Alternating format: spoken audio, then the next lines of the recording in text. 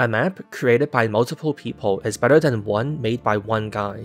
So of course, this means collaborating with as many people as possible makes the map as good as possible, right?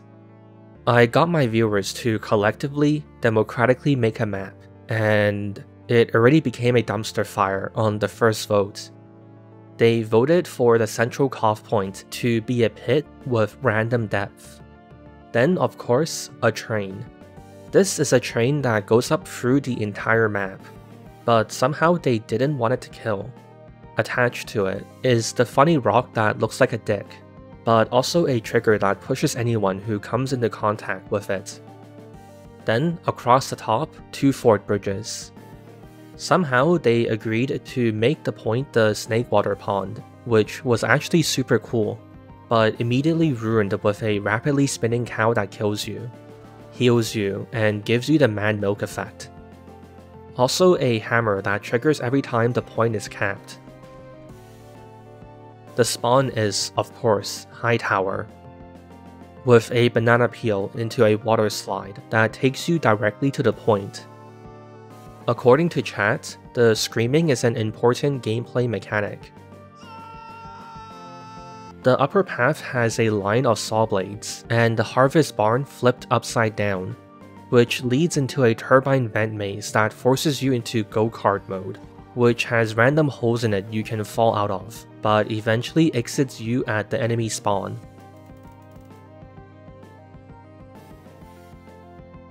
Next, they voted for Minecraft parkour above the 2 fort bridges that gave you a rare spell.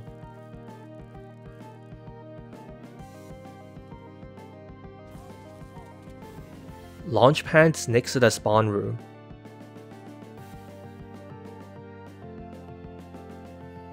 Walls to block sightlines. 2 fort sewers that connected under the point.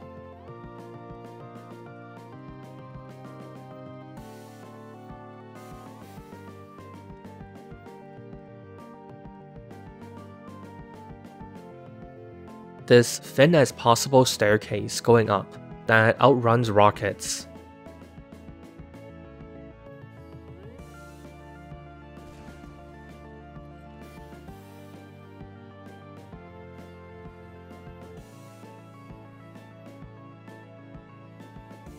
And of course, to entirely invalidate everything we've done so far, 2 dust bowls. 2 copies of Dust Bowl's final point was added as a flank, that by vote, should still somehow have functional control points. So now, these 3 distinct areas work as if they are one continuous capture point.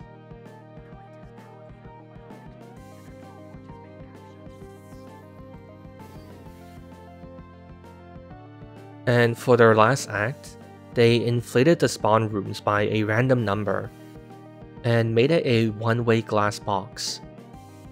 With that done, they voted to call the map finished. So, time to try it. Despite all the chaos, it was playable, which I think is because of the dust bowls. Trying to engage with the middle area or the pond is a mess. What made the most sense was the dust bowls. Try to cap the koth point on your dust bowl.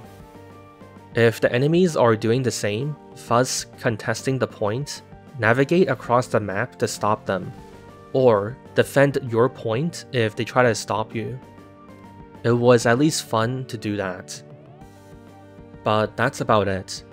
The map being bits of floating pieces make it quite hostile to anyone without reliable mobility, so most of the cast is sad. It's also sad trying to leave spawn. The ramp here is too steep to stand on, so people often slipped to their death. But I wouldn't say the map was a complete waste of time. In the chaos, I think chat managed to spark bits of worthwhile map design. For example, the vent go-karts. It can become an interesting risk-reward dynamic. Navigate a difficult path with the obtuse kart controls to be rewarded with a powerful position. Get turned into a go-kart, and to turn back, you need to cross a risky sightline.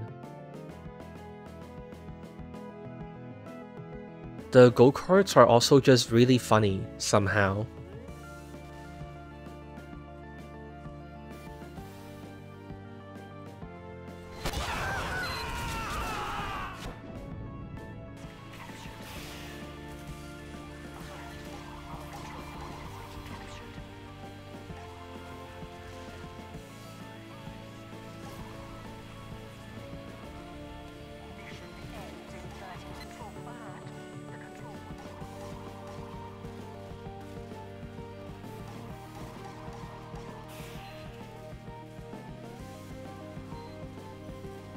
The singular koth point being multiple distinct areas was ridiculous on paper, but in practice was actually pretty cool.